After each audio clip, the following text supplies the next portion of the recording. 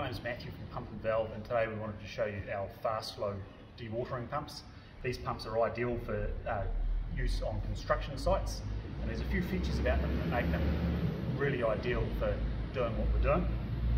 Number one, the smaller models come with a float switch for automatic level control. All the pumps come with a decent carry handle, so you can easily grab them, pick them up, lug them around, drop them down wherever they need to go.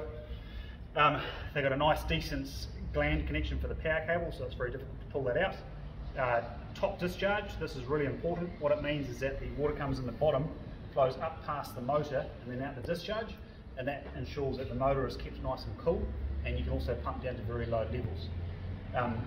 This stainless steel casing on the outside, this is the shell that keeps the water running past the motor. Inside this stainless steel casing is a very robust cast iron pump.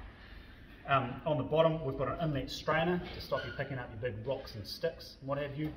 The impeller is made out of high chrome iron, so it's very, very wear resistant.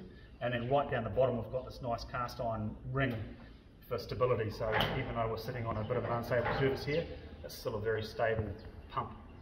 Now what we're going to do here is we've got a sump behind us, so I'm going to drop this pump down the hole and we can actually see it running.